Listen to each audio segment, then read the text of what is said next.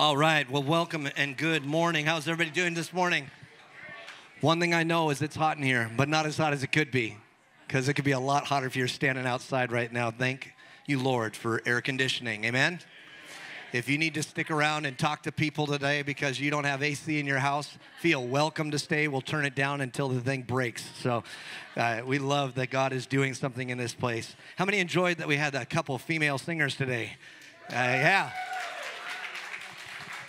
Offered one worship team meeting, and we fed them, and there's a lot of people that had interest. So I'm so blessed that we can join together in worship of our King. And so just a couple of things. If you're new with us here today, I just want to thank you for being here. You will find a card in the back that if you want to put some of your information in there, you can join us on Facebook in our newsletter. It is a private group, but we would love to connect with you, let you know what we're doing, and keep you involved with communication so that you don't miss out on anything. A couple things that we're going to be doing is in August that I'm still working on is a date for baptism. So if you have interest in being baptized, we've had a few people share that, and we're going to either do it here or to those that are going to be welcome at our house. Because our house is what it is, and we have a pool in the backyard, it works. But if everybody showed up, I think my neighbors would get a little upset. So we would love those that are connected with you. If you want to get baptized, we'll invite those to come, and we'll do a couple baptisms probably through the month of August. Another thing is we'll do hot August nights. We're going to do a movie out there on the lawn there, so in the evening, so I'm going to be preparing that. But I'm very excited for what God is doing as we just grow as a family together. Amen? Amen. So here's our prophecy journal. This is what I talked about last week and what we as a body of elders kind of agreed on. In the front, you'll find 9 questions that have been asked that I felt the Lord gave scripture to understanding, because we want to hear the voice of the Lord in our lives and to edify the body. Amen? One thing that we want to do, though, is not overlook the value of his word. A word was given today. How many remember what it was? Yeah, we're going to write it down, so that people can be encouraged by this and grow in this, so that we can weigh it through the Word of God and as elders, and that people will grow in what we are to do. What? Earnestly seek the gifts that God has designed for you and for me. Earnestly seeking him doesn't mean that you will always receive them. But as you earnestly seek, I promise that the gift of his love will be present in you. Amen? So it is my privilege to honor my brother once again, who's come in to preach, because that's what he does. He preaches. I teach. He preaches. And so would you welcome Brian as he comes up and shares the word today for us. All right. Praise God. So that's on. Yep. I think preach is PR and then EACH. So it's all right if we do a little bit of both at the same time, right? We'll preach, teach, teaching, preaching. All right. Whew, thank you, Father. Lord, we thank you for your presence with us, your people, all the time. You said in your word, you'll never leave us, you'll never forsake us. So it's not just on a Sunday morning when your people are gathered together that we experience your presence, Lord, but you're constantly with us to help us. And do y'all mind if you just lift your hands up? Thank you, Father, that you prepared hearts for what you're doing. Not just what you're going to do, but what you're already doing here today. Thank you, Father, for healing. You love your people so much. You just call and you call us to come to you, to trust you. Father, thank you for grace, that our ears would be open, our eyes would be open, that we'd be able to hear, Lord, and we'd be able to receive your word and be healed by you. Be changed by you, be transformed by the work of your Holy Spirit.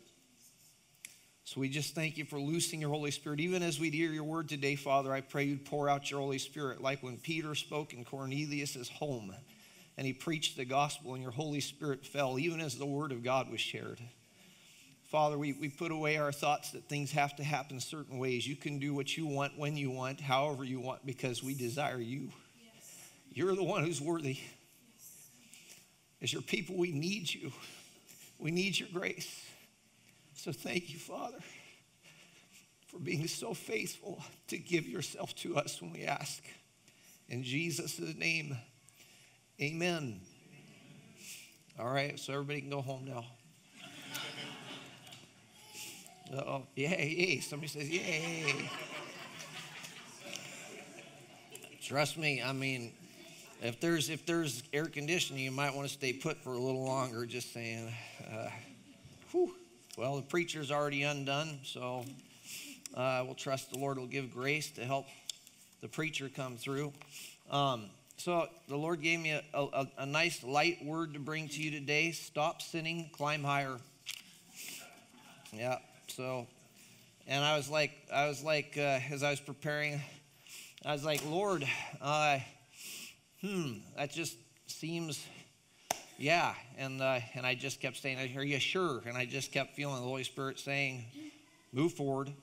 So I was up on the sofa in our upstairs family room this morning because there's air conditioning up there early this morning, and my youngest son was sleeping on the other part of the sofa because there's air conditioning in that room. And as I was coming to the conclusion of the preparation of this message, praying, he thought I was choking because I was actually getting choked up over the grace that God was revealing to me. Wow. So 1 Peter chapter 4, verses 1 through 5. And we'll try not to, I'm told that I talk really fast, so I'll try not to go too fast. I try to be respectful and mindful of time. God doesn't need a 2.5-hour sermon to work. He can do it in 30 seconds or a second. He could have already done it if we've received it. But I will share what the Lord put on my heart. 1 Peter 4, 1 through 5. So the first exhortation is going to be stop sinning. It's real simple message. Therefore, for this reason, since Christ has suffered in the flesh, arm yourselves also with the same purpose. Because he who has suffered in the flesh, this is interesting, has ceased from sin, so as to live the rest of the time in the flesh, no longer for the lust of men, but for the will of God. How many of y'all would like to be free? Right? How many of y'all know Jesus Christ has set us free to live this way? For the time already past is sufficient for you to have carried out the desire of the Gentiles, having pursued a course of sensuality, lust, drunkenness, carousing, drinking parties, and abominable idolatries. I had to pause on that when I was chewing on that because I just thought that was really interesting that abominable idolatries is at the end of that list. Sensuality, lust, drunkenness, carousing, drinking parties. It sounds like it's a big party, right? But then right at the end of that list, with the word abomination in front of it, is idolatries. So God sees this as just as much, if not more, a problem in regards to our hearts. And y'all know idolatry is giving our hearts to something more than Jesus, more than our Creator. Nobody here ever does that. Yeah, see, it's quiet when sermons like this are preached. I know. My own heart's quieted, all right? In all this, they are surprised. The world is surprised you do not run with them into the same excesses of dissipation, and they malign you. But they will give account to him who is ready to judge the living and the dead. I mean, when we talk about sin and turning from sin, we always have to bring the full gospel, which part of the full gospel, friends and brothers and sisters, is that there is a day of judgment that is coming. There's a day of judgment. I'm thankful for it, okay? Because I think by the end of this message, we'll understand we can be on the right side of that thing through the mercy of God. But I'm also thankful for the judgment that God's bringing because he's going to bring an end to sin. And I want to be done with it 100%. Yeah, amen. I think as we draw, anybody in here while we're worshiping thinking, I just want to be in sin right now. No. When we finally get our hearts engaged, and we're in the Holy Spirit, where do we want to be? We want to be nowhere but with Jesus and just filled up with his life because that's where life is. And then we go off and we live, and we shouldn't go off. We should stay in the Spirit, but we go off, we live, and all this stuff's around us, and we lose focus. And God's merciful. I was reading from the book of Revelation. See, I'm already going on a rabbit trail. with my family at dinner. It's a little light reading for dinner. We just go through the Bible together, right? We're going through for the second time. And John, the Revelator, John the Apostle, I was in the Spirit on the Lord's day. And I stopped. And crickets chirped. And no one noticed. And maybe like 15 seconds passed by. Maybe 30. Maybe it was an hour. I don't know. It felt like a long time. And then my 12-year-old son says, what is in the Spirit on the Lord's day? I said, thank you very much for asking that question. It's amazing. We just blow on by instead of stopping like, what is that he's experiencing that we should be experiencing? Yeah. So, arm yourselves with the same purpose. So let this be your attitude or way of thinking. What attitude? He who has suffered in the flesh has ceased from sin. The attitude is one, like Jesus Christ, I'm willing to be persecuted for doing what is right. And I'm going to say something. There's going to be things I say that I believe will feel condemning, but I'm going to just trust the grace of God's going to be here for everybody because truth is truth. I also chatted with one of my boys today, and I said, hey, remember the thing I said yesterday? It could seem really hard and condemning. I said, I feel like the Lord tells me as I'm praying this morning, I need to come to you and say, it is the truth. It is the truth, and it's not for the sake of condemnation. Because you are what God intends for you to be as you're looking to Jesus, but God also wants you to become what he intends for you to be by you letting his work happen in your life. So we have to, God's a good father. We have to hear the truth, even if it's hard. So I would desire that as God's church, me personally, that I could be persecuted because my life is so right in regards to living the way Christ has called me that the world looks and they say, disgusting. I love for it because they would see Jesus so much. Y'all know that we're supposed to fellowship in the sufferings of Christ. And so there's something that happens. It's not something we have to bring upon ourselves, but Jesus shows up in our life so much because the world looks and they say, we don't want anything to do with what's in you. Now, I've got news for them. The Spirit of God calls and chases them and draws them and convicts their hearts. So there may be a day where they flip, but until they do, I want Jesus. And I want so much of Jesus that, and y'all understand that your Savior was murdered by the world.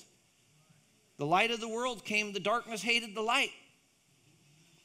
And so the light should be so full in our lives. Jesus should be so full in our lives, the world looks and says, what is the matter with you people? Why are you so different than we are? And they malign us. So this is part of the suffering that we look at here in regards to turning away from sin, turning away from living for self. The second part of it, so this is suffering, being willing to suffer for the sake of walking in the righteousness of God. The second part is choosing not to live for my desires. You know there's suffering in that? That when I woke up today, I had skin on. I'm sure you're all thankful for that. Okay? I mean, I'm a man who has the Spirit of God living in me, which is amazing, but I'm also a man who has flesh. And as long as I live in this body, there's a part of me that I would like to throw off, be rid of.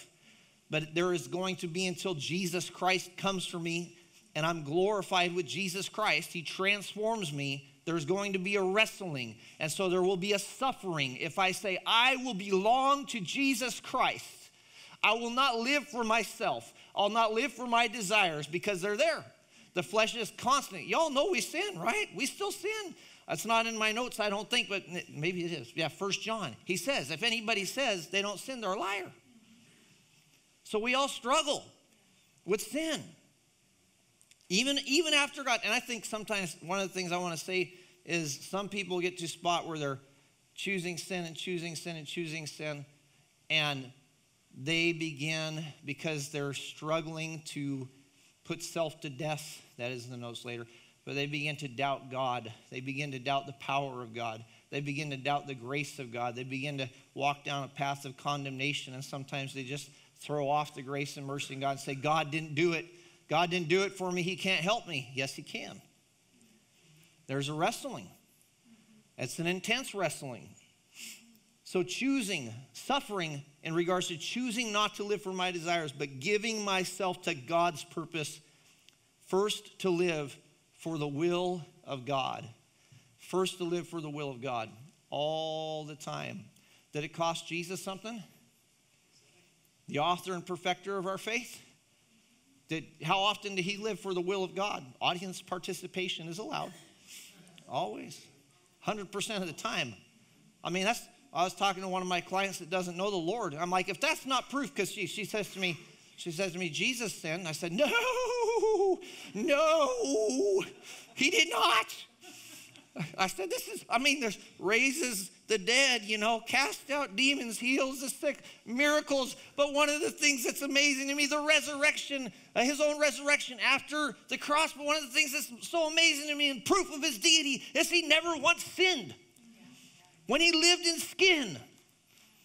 Wow. Man, to receive more grace and to walk in more holiness.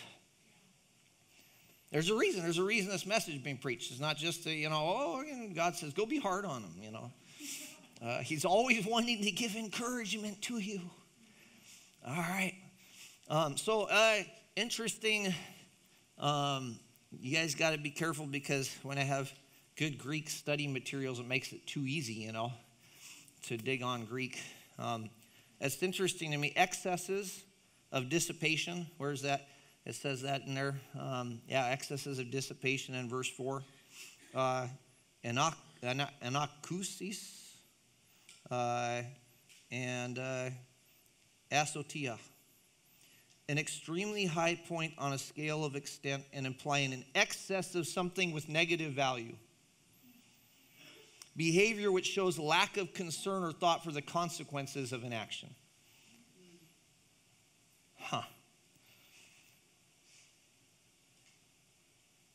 High point on a scale of extent implying an excess of something with negative values.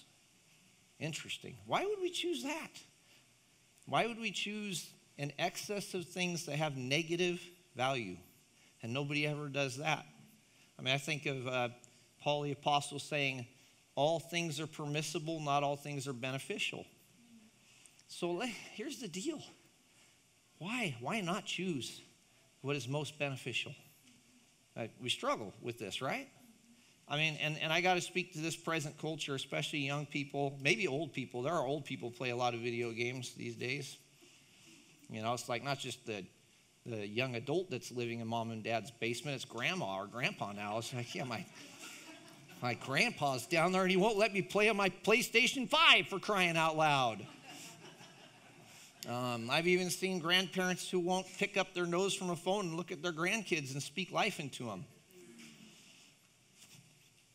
Is it possible? Is it possible you can go 30, 40, 50, 60, 70, 80 years of age, and instead of moving on in Christ and being filled up with the Word of God and the Holy Spirit, we miss the opportunity to pour out what God would want to put into our lives to other people? Is it possible? I think the thing is when we don't give consideration to God's call for us to constantly be living in repentance, we just assume that we're going to arrive at God's intended destination for us. That's our choice all the way to the end. I don't know if people believe that because I didn't get a big hearty amen on that, but that is our choice all the way to the end. Yeah, man. I don't want to miss the grace that God would give to me and the grace that he'd pour out through my life. Why? Not for my sake, but because I want to see Jesus Christ glorified. I want to know Christ. Is it worth suffering for this? By the way, the guy preaching is not perfect. I'm amazed, as we're worshiping, as we're praising. I'm a wretched man. I know it. We are here because of the blood of Jesus Christ. It is amazing to me that God calls any man with skin on to stand and preach if their name's not Jesus. And the good that is accomplished in me is most definitely God. It is not me. Yeah, there's a word when we were praying about a flaming sword. Yeah, that's the word of God. It's not Brian that we need. It's the word of God. It's not Chris that we need. Well, crying out loud, it's not Chris we need.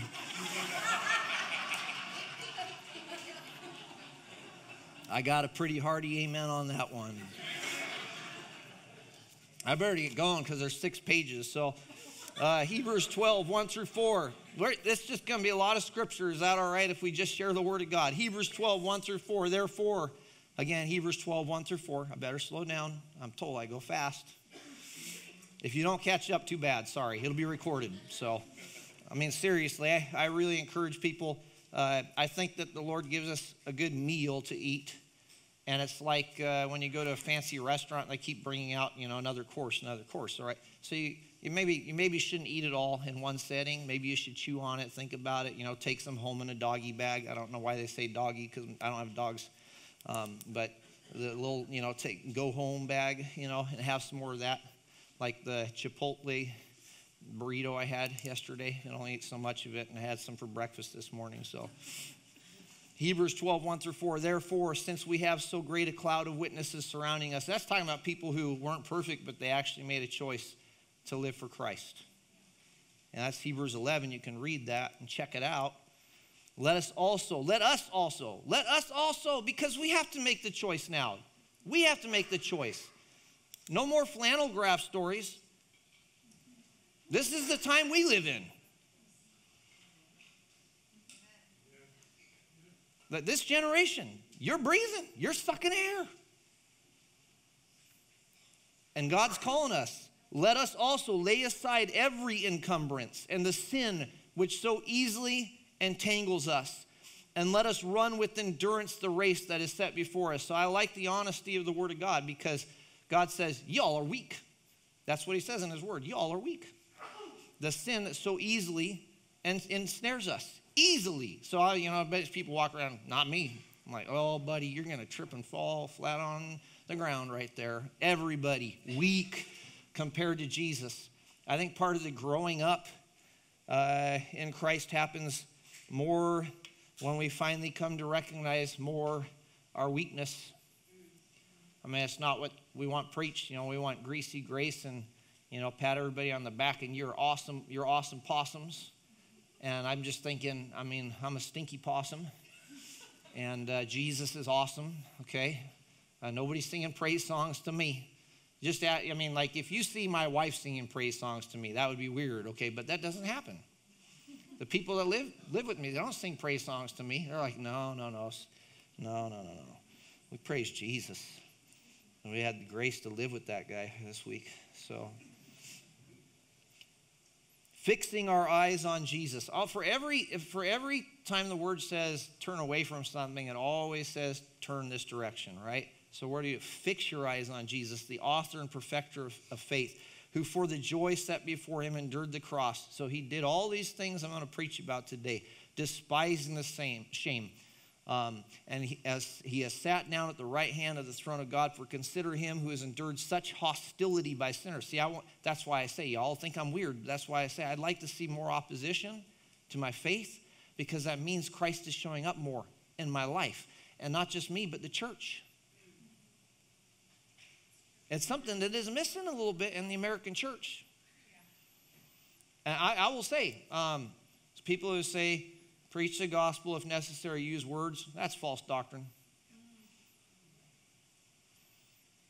I don't see, there's not stones flying, so I guess we're all right, but I'm just going to say it. None of this monkey business evangelism that's been going on for years.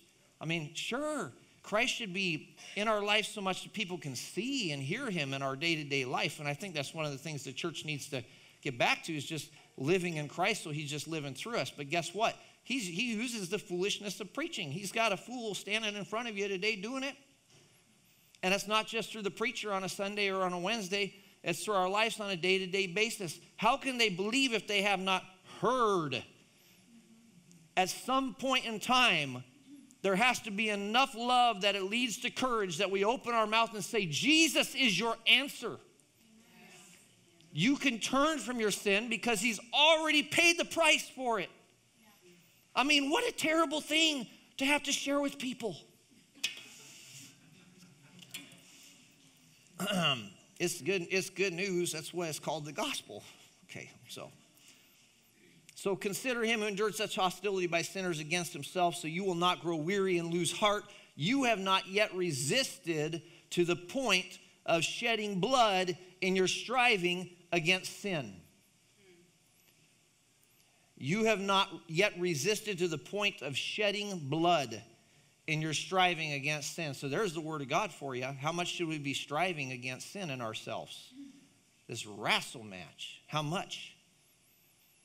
To the point of shedding blood. So you've not yet resisted, specifically, you've not yet opposed sin in yourself to the point of being put to death by the world, like Jesus, or choosing to put yourself to death. Not physically. I want to make sure we're clear on that. Okay? It's the dying to self. Like Peter was saying, it's the choice. I will suffer because I don't want to live. I want Christ to live through me. And you know what happens? That's where we really live. That's where we really live. I mean, here's one of the challenges. Pay attention to this and let your heart be challenged by this. You only think about young people and stuff and people in the world, and how many of these people can say, I know somebody who Jesus is alive in them. I know God's alive in that person. I know God's alive because I met somebody that God is alive in that person. I know that person is, like in Antioch, that person is a Christian. They're like a little Christ. God is alive in that person. Where is that? Perhaps in the American gospel we've said, hey, we're good, there's all this grace, so let's just, we're cool. Let's just float. Let's just float. Let's not suffer for the sake of Christ. Suffering because of persecution. Anybody in here afraid to be persecuted for righteousness' sake? Okay, all right, cool. Yeah, I just want to let you know. I'm not like, woohoo, let's go, I just know there's a grace, a greater grace that is experienced when we're walking with Christ and that opposition comes. There's growth into stronger faith. There's a deeper fellowship that's experienced with God, a fellowship we experienced a little bit now, but I think the Lord would call us deeper. Yeah. Amen. Yeah. So, making a choice, putting myself to death. Matthew chapter 5, verses 17 through 20. Jesus says, it's Matthew 5, 17 through 20. Do not think that I came to abolish the law or the prophets. I did not come to abolish, but to fulfill. For truly I say to you, until heaven and earth pass away, not the smallest letter or stroke shall pass from the law until all is accomplished. Verse 19. Whoever then annuls one of the least of these commandments and teaches others to do the same shall be called least in the kingdom of heaven. So yes, y'all know God has imputed, or he's given you his righteousness through what Jesus did. He says, you are my righteousness. Not because of what you've done, but because of what Jesus did. Y'all realize that Jesus Christ is holiness for you. He has made you holy. God sees you as perfect in his eyes.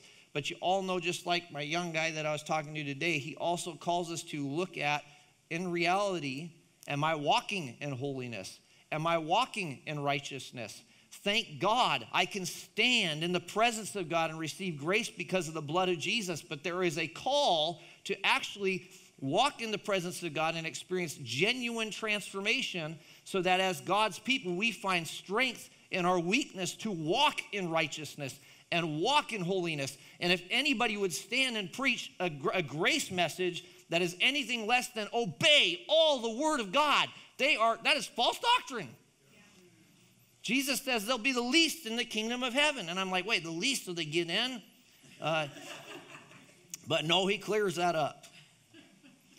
Whoever keeps and teaches them, he shall be called great in the kingdom of heaven. For I say to you that unless your righteousness surpasses that of the scribes and Pharisees, you will not enter the kingdom of heaven.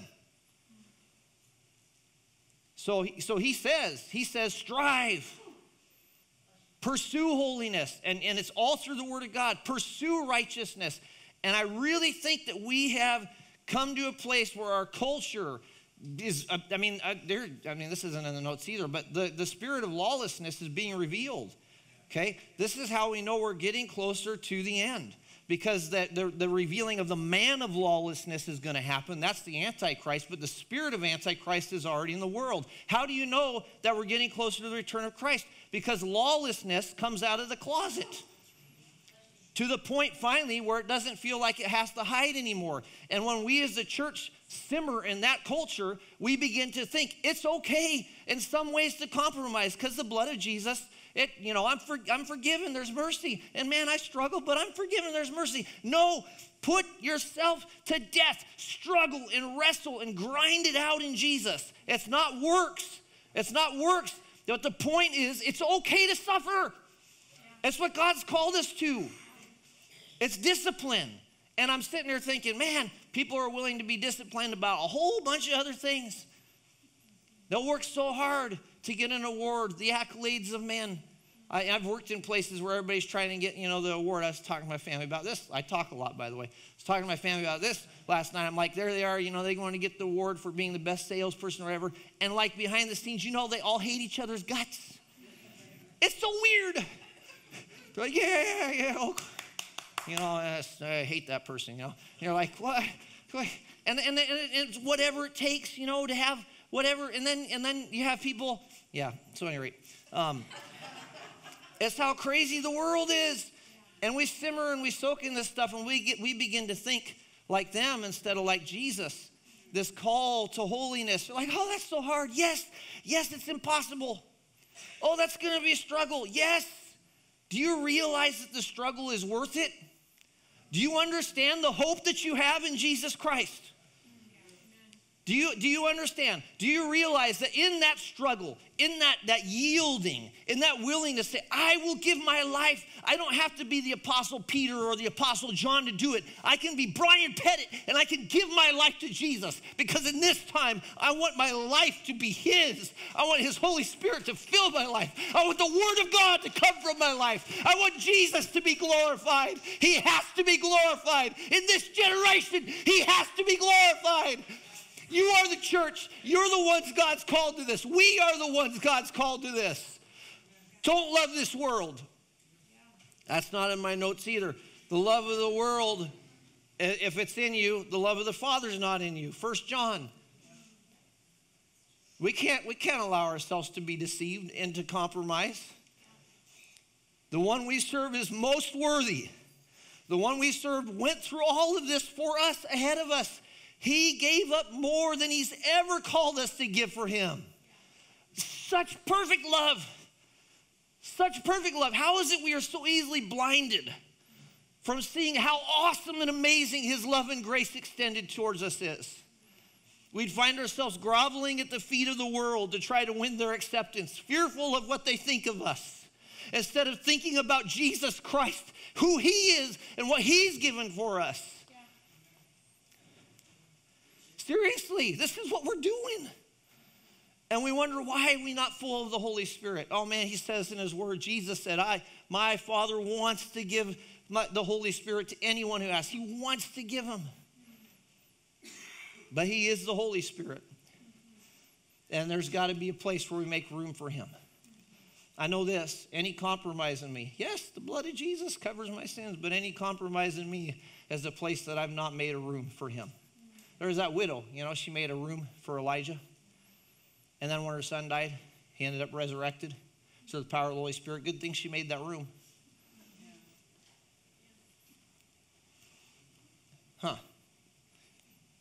Where's the power of God? Where's the grace of God? Did you make a room? Did you make a room? Like every room? I don't even want furniture. If furniture gets in His way, I'll sleep on the floor, on the carpet, man. More room for the Holy Spirit. Is that all right? It's cool. Get rid of the dining room table. We can recline like Eastern culture again, Get rid of it. It's taking up room. We want Jesus. Room for Jesus. Room for the Holy Spirit. So whoever would teach you that you don't need to obey all the Word of God, they're a liar. Whoever would teach others they're loosed from obeying God's commandments. So Jesus gives this most difficult exhortation. He does more than once in His ministry. Go and sin no more.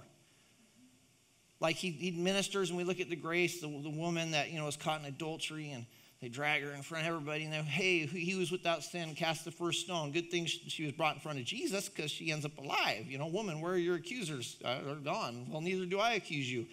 And okay, cool. But then he says to her, go and sin no more. What? He says that to you and to me. You realize that's really hard? That's not easy. So he doesn't say, okay, you found grace and mercy, so now you're off the hook. He says, go and sin no more. Man, we need him. I think we need fellowship. We need help from each other. We need encouragement of the Holy Spirit. We need the Lord to help us through this. 2 Timothy 3:1-5. In regards to our present culture, realize this: in the last days, difficult times will come, for men will be lovers of self, lovers of money, boastful, arrogant, revilers, disobedient to parents, ungrateful, unholy, unloving, irreconcilable, livable, malicious gossips, without self-control, brutal, haters of good, treacherous, reckless, conceited, lovers of pleasure rather than lovers of God. Shouldn't be us, right? Holding, and these are always written to pastors of churches. Like here, this is Timothy, 2 Timothy chapter 3, written to a pastor of a church. So this isn't a message that's going out to the world. It's a message that Paul's sending to Timothy to communicate with the church. Holding to a form of godliness, although they have denied its power. Avoid such men as these. It's a tough thing. You know what the problem is being a preacher is you don't know what the hearts of all the people are that are sitting in front of you. I mean, there's times I need God to help me know what is in my own heart. God knows, though. And one of the biggest things that's a big concern to me, as I've preached for a lot of years, is sitting in churches and leading and overseeing and knowing there's people that sit there that are not going to heaven. And that part I realized the other day, that part where people stand before the throne of God and they say, he says, depart from me, I never knew you. And they tell him all the things they did. I did this and I did that in your name. And he says, depart from me, I never knew you. You know where they're standing? At the great white throne judgment seat of Christ. You think about that. Terrifying. All the way to that finish line thinking they were okay. Why? Because they never put their trust in Jesus. It's possible. So, I mean, like with the people that I'm ministering to, you know, I had somebody come to me that's been years in the church, and they're like, I don't know if I'm going to heaven. Well, I'm not going to back off of that. I'm not going to say, you're okay, you're okay. You've been in church all your life. That doesn't matter. Have they truly trusted in Jesus Christ? Have they truly turned? It's awesome people are going to be baptized because we were supposed to preach, repent, turn from your sin, turn to Jesus Christ for mercy, and be baptized. Get up into that water and let your old life be buried there and be raised up into new life. Something supernatural happens when you trust in Jesus. He gives you a new heart. I mean, there's some people that could sit and they could say, this message doesn't pertain to me because I have no desire to do anything right. It's possible. I mean, until the Spirit of God's working, that we live in sin like the Gentiles, like unbelievers, and we're like, hey, it's cool, just live however we want. I'm not worried about it. But then something beautiful happens. The Holy Spirit begins to pursue the heart. And so that person maybe has sat for years and years and years in this place or some church somewhere or heard the Word of God a whole bunch of times, and you've been fine. You felt like you're fine, and you felt like you're fine. But then all of a sudden, your heart, just like my 70-year-old friend, starts to get stirred up, turned, begin to become concerned about the condition of your soul. Where will I stand when I stand before the throne of God? The conviction of judgment is there. You begin to realize judgment is a reality. The whole world would tell you it's not. You can go listen to the atheists. It's the weirdest thing. People listen to people who say they don't know God so they can tell them what they know about God. No, I'd listen to the Holy Spirit speaking to your heart. And maybe that's you today. And some of you think this is the close of the message. It's not. But maybe that's you today. The Spirit of God brings conviction. He convinces you of what is right. He convinces you of the sin in your life. He convinces you of judgment. And why is he doing it? Because of love. Because what he's doing is he's calling you to see what Jesus has done, what God has done for you through Jesus. You are forgiven if you would look to Jesus, if you'd receive God's mercy. If you do it, all your sin is forgiven at that cross. And you know what? When I see Jesus, you'd understand this when the Holy Spirit's working in your heart. You don't want to live in sin anymore. You don't want to. And as you grow in the Lord, anybody ever has become a parent and you're like, okay, I've got to be less selfish? Anybody parenting? Now, I hope if you're a parent, you're figuring that out. Not all parents figure that out. Hence a lot of really broken kiddos, broken families. This is part of the growing up in Jesus, is he's worthy. So, if you have not trusted in Jesus, not if you have sat, I didn't ask, did you sit in a church and listen to sermons? Have you gone to church for a long time? You know, have you done ministry? I'm not even asking, have you been a good person or a nice person? The question is, have you recognized your sin and turned to Jesus Christ for his mercy? That there's only one place that you're going to receive the forgiveness you need. You'll never be as perfect as God wants you to be, not in this world. And we're going to get to that at the end, by the way, for a little more encouragement. But you have to turn to Jesus. You have to turn to him. You have to turn away from that sin and turn to Jesus Christ. It's his love, his mercy that saves you. Psalms 24, 1 through 10. You know, we ask, is Christ, I mean, this is church 101 here, guys, okay? And everybody acts like you move on to something more graduated. I think you just stay at 101 until Jesus comes for you. Just keep trying to be good at 101, man. It's like, if there's a professor in the house, great, I'll sit down, but I'm thinking you all are at 101. That's where you are at, right along with me. Is Christ my first and greatest pursuit? I mean, I have to, and the Holy Spirit helps me. I have to ask this at my heart, because we wander. We get ensnared in sin really easily. We get encumbered by all kinds of things. And I have to come to this place again. Am I worshiping? Am I a worshiper? Is Jesus the highest place? Does he have the highest place in my life?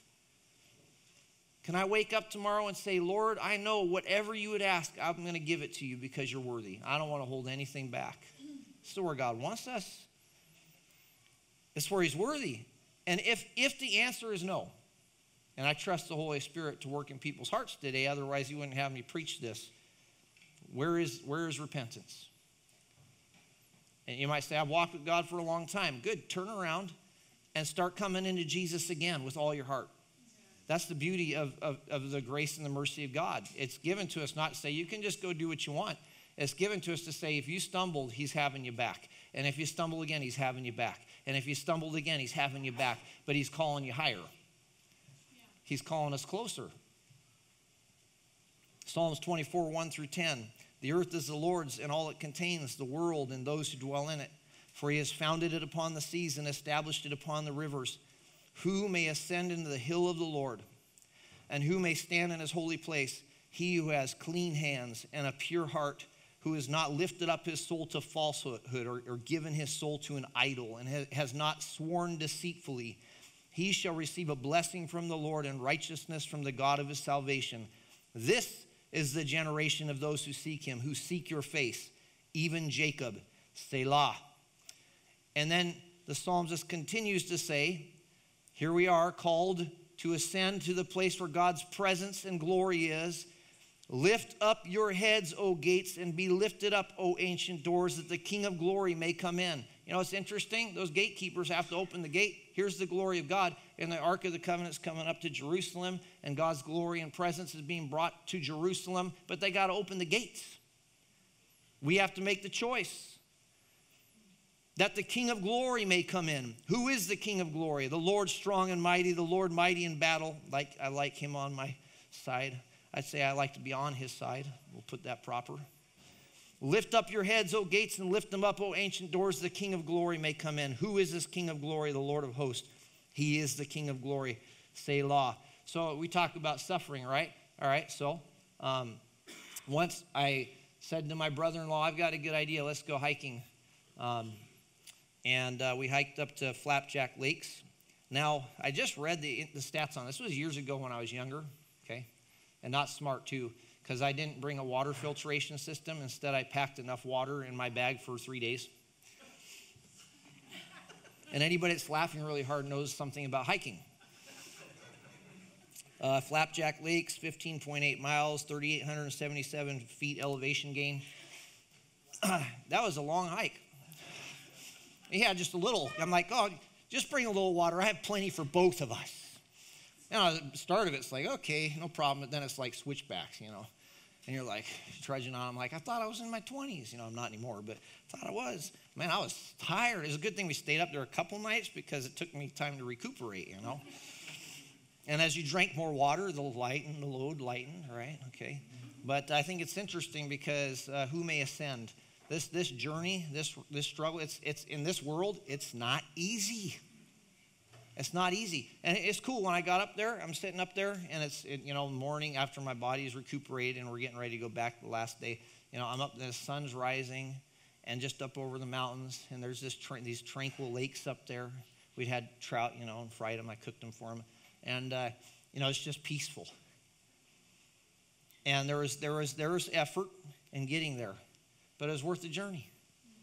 Or when I was hunting up in Packwood, and, not as much elevation gain, but you're carrying your hunting pack and your rifle, and I get off the beaten path because I see there's like this body of water a little ways off, and I'm looking for elk. And as I go busting through brush off the trail and come around the corner and swing south, all of a sudden everything opens up and I can see I got to make sure I get the mountain right because I like my sermons to be accurate. Mount Adams down in Oregon.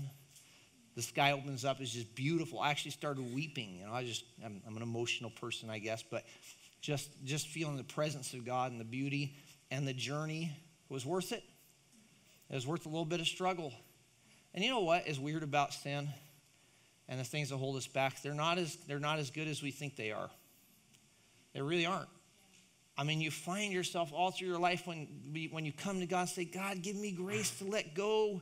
Give me grace to put my life away. And you do. And then you're filled up with more of the Holy Spirit. And you find yourself saying, why did I wait so long? What was so good? I think it's interesting that God called Moses up on Mount Sinai proper because he's going to get the law. And he was 80 plus years old. Let that not be lost to you. He was at 120. It said he was still young. He maybe could have hiked better than me. But 80 plus years old. And God's come up the mountain where there's smoke and lightning and fire and everything, And Moses doesn't say, but I'm 80 plus years old. He just goes up. And then he comes down and he smashes the 10 commandments. And then he goes back up again. And he was not upset at God. He's probably upset at Israel. They're like, hey, guys, I'm 80 plus years old. Now I got to go up again, okay? Hey, this isn't part of the notes either, but maybe sometimes younger people in your life make you go up again. Yeah, maybe sometimes someone say, man, I've done my part. I'm getting up there, and it's time for me to take a break, let those young people handle it. Those young people are dumb. Did you guys know that? Okay, all the older people are saying yes. The younger people are shaking their heads like, yeah, I know there's younger people. No, we're talking about you too. If somebody's older than you and they walk, they know a little bit more than you. I'm just saying. Yeah, old people still need to do things in the Holy Spirit. Thank you. Amen. Oh, man, the church needs the old people. They need them. And not just for their tithes.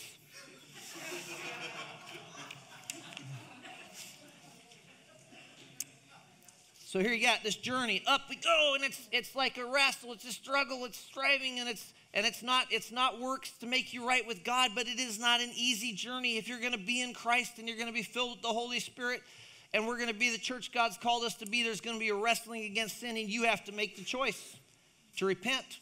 I can't make that choice for you.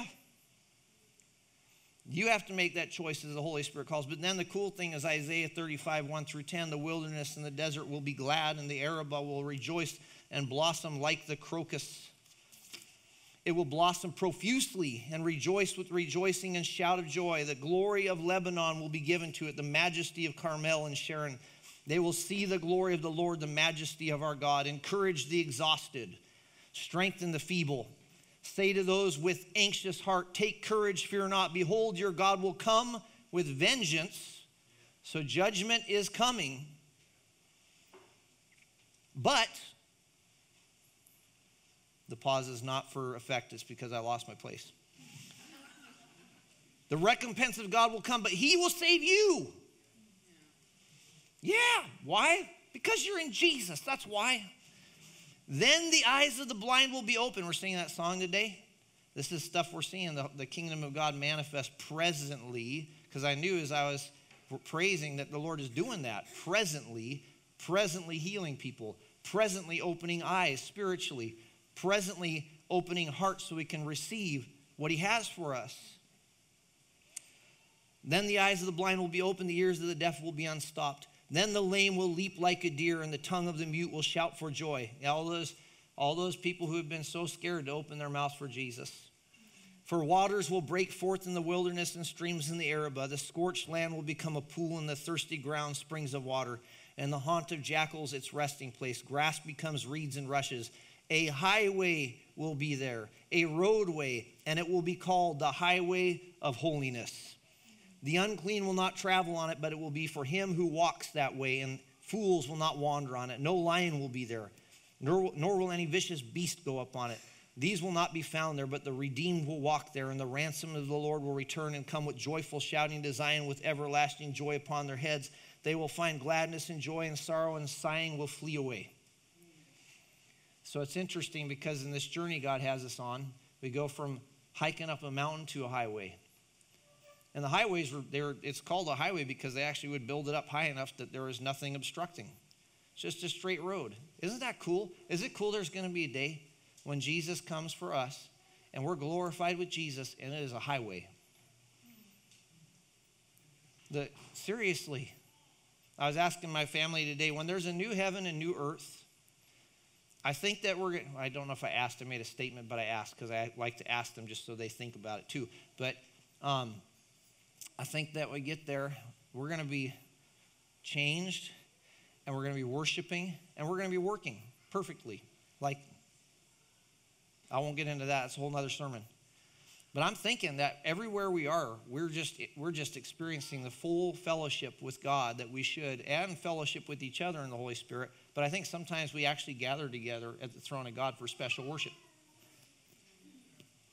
Just wondering about that. Yeah, there's a reason why it says don't forsake the assembling together. Probably because there's special assemblies when we're in the new heavens and the new earth. But I'm looking forward to the day where there isn't the wrestle anymore. The day when, think about this. We got my buddy, forgive me, remind me of your name again, Bob. I'm going to call him Bob. This is more formal. I'm behind the pulpit right now. You fix like parking lots and stuff, right? And you fix them because they get broken, right? Yeah, cool. So would it be cool if there's a day, it wouldn't be cool because then you wouldn't have jobs, but would it be cool if there was a day where every work that you put your hands to never goes backwards anymore? It's coming. It's beyond my comprehension. How is that even possible? Even if I do something right, one of you comes in and messes it up. And if you do something right, I can guarantee I'm going to come and mess it up, And the Lord's like, okay, give grace, lots of grace, lots of grace. James 4:7-10, submit therefore to God, resist the devil, he will flee from you. Draw near to God and he will draw near to you. Cleanse your hands, you sinners, and purify your hearts, you double-minded. So I will say this, as I was driving to work and praying, I just realized, the blood of Jesus covers our sins. Yes, we are the righteousness of God in Christ Jesus, but y'all understand there's a place where the Spirit of God calls us, says, come away from this stuff and stay away from it and just come into me. You want to know why? Cleansing, it takes time. It does. Y'all understand when we make our choices to step outside of what God wants, it affects us. It affects our spirit. It affects our soul. It affects our flesh. It affects us. And so there's the blood of Jesus, and we're in right relationship through faith. But I think the church needs to understand when everybody's like driving full speed ahead and just trying to, fix me, God, moving on. When you make the choices to step outside of what God wants for you, then it's going to take time, often, for proper healing to happen. What that looks like is the Lord says, stop. Stop your life. Just stop.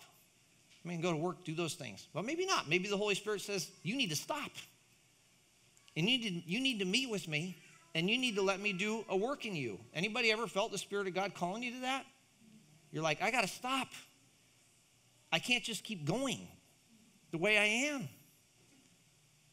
But our schedules are very important to the Lord.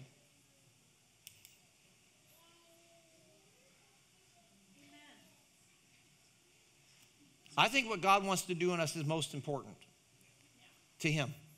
Because you know what? He has the wisdom to know what's best for us. Cleanse your hands, you sinners, and purify your hearts, you double-minded. Be miserable and mourn and weep. This is an encouraging message from James, the elder. Let your laughter be turned into mourning and your joy to gloom. This is the suffering we're talking about. And it sounds terrible, but it's not.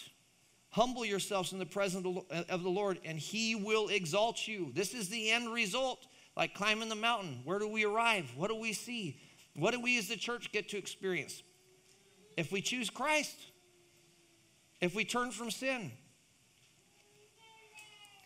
1 Peter 5, 6 through 11. Therefore, humble yourselves under the mighty hand of God, that he may exalt you at the proper time, casting all your anxiety on him because he cares for you. Be of sober spirit. Be on the alert. Your adversary, the devil, prowls around like a roaring lion, seeking someone to devour. But resist him. That'd be good. Resist him. Firm in your faith, knowing the same experience of sufferings are being accomplished by your brethren who are in the world. So there are people who are obedient and full of the Holy Spirit, and they are suffering because of their faith in Christ. So let's join in on that. After you have suffered for a little while, the God of all grace, who called you to his eternal glory in Christ, will himself perfect, confirm, strengthen, and establish you. To him be dominion forever and ever. Amen. So John Mark, I believe, is helping dictate this for Peter. Okay? And so it's really beautiful, I think, because karitizo. This is when my son sees me and he thinks I'm choking. Okay? Karitizo. To make someone completely adequate or sufficient for something. That's what Jesus is going to do in you. Sterizo. I'm not an expert on Greek, so hang in here with me, all right? And if I read it proper, it's like poetic, okay? Sterizo, confirm, to cause someone to become stronger in the sense of more firm and unchanging in attitude or belief. This is what Jesus Christ is going to do in you if you just suffer for a little bit longer. Stenao, to cause someone to be or to become more able or capable, with the implication of a contrast with weakness. He's going to perfect, he's going to confirm, he's going to strengthen you. And demeliao, to provide a firm basis for belief or practice, to provide a basis for, to provide a foundation for, to cause to be steadfast in. And I look for the day that I will be steadfast in Jesus Christ. Strong enough for every work that he's called me to. Unwavering in faith or courage. This is what Jesus Christ is going to do. Beloved, 1 John 3, 2 through 3. Now we are children of God. It has not appeared as yet what we will be. We know that when he appears, we will be like him because we will see him just as he is. And everyone who has this hope fixed on him purifies himself just as he is pure. So, just so that we're clear on this, not a message of works, but following Jesus, there is work involved. It's called responding to the Holy Spirit. And I don't know why the Lord sends me here today to tell people to stop sinning. I mean, he's telling me to do that. So I'll share with you what he's saying to me. Stop sinning. And the reason he's saying that, turn from your sin, is because he wants to call us higher.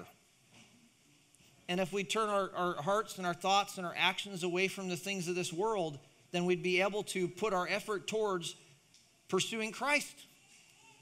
And God's going to accomplish these things in us. So here's the deal. I want you to understand, in the wrestling, there'll be no end to the struggle against sin in this world, in us. I hope that this helps somebody understand, because it can become very frustrating, especially to people who won't dig in the Word of God and try to understand. There is a wrestling till Jesus comes back for us. And we're actually called to it, to be willing to struggle, to wrestle. But the thing is, God wants us to see the hope. He wants us to understand, what is the end result of that? I mean, look at how buff Chris is. It's because the man, I think he goes to the gym, maybe not. Maybe that's why he's not so buff. He's not really a good example in this analogy. I'm sorry. My brother, I had to pick on him a little bit. So my 18-year-old son, he bought some Bowflex weights. You can click them over and make them big and everything. And he's got a 6-pack and stuff. I don't know how it happened, but it did. Weird genetics. But at any rate, I mean, he's like, he's lifting, and we laugh because when he gets to a mirror, he's like, all the time. I can do that because he's not here today. So at any rate, I don't know what the purpose of that I don't know what the purpose of that was. The basis for our righteousness, this is what we have to understand. We're willing to suffer and all kinds of different things, to have all kinds of things that God never intended for us to have as the most important things in our life. But how about as a church, we'd be willing to suffer more for Christ so we can have him and he can have us more fully.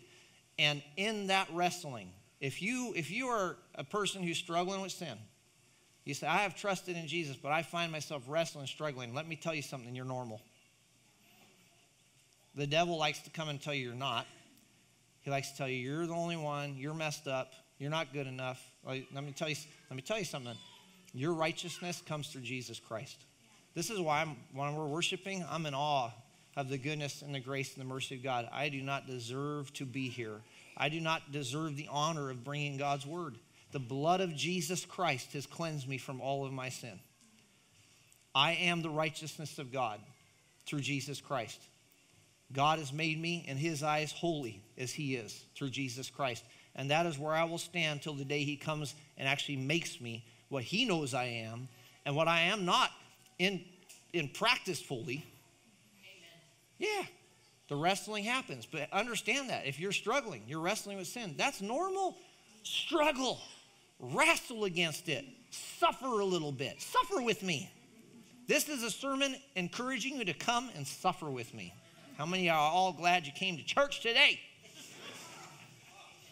Always keeping in mind the end result, the hope. All right. Well, Father, in Jesus' name, you know every person here, everything in each person's heart, mind, the struggles, the wrestling, people that are living under constant guilt, condemnation, not walking in the freedom that they should have because they've forgotten as they've struggled. They've forgotten who you are and what you've done for them. And I thank you, Father, for freedom, because you would speak love and mercy and grace. But I also pray, Lord, there would be grace and strength from you for us to go higher, and not just one of us, Lord, as your church together. A willingness. I pray that you would reveal your Son to us. Lord, your Holy Spirit would cause us to see your glory, cause us to see the beauty of your holiness, and we would see more than ever before how worthy you are of us giving our lives, no matter what it costs, that we would actually find joy in that suffering. Because, Lord, we'd have a clear vision of the hope that you have for us, the hope of your calling. I mean, your word said it, and I forgot to emphasize it when I was reading my notes, but it said it right here. You called us to your eternal glory in Christ. Thank you. So I pray, Father, you just bless, strengthen, confirm, establish your people as we would put ourselves more into your hands and entrust our hearts and lives to you more. In Jesus' name, amen. Amen. Amen. Thank you, Brian. Thank you.